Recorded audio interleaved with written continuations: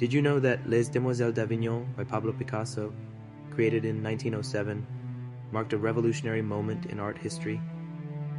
This painting is a pioneering example of Cubism, where Picasso shattered traditional perspectives by depicting subjects from multiple angles simultaneously. Its groundbreaking approach challenged conventional artistic norms.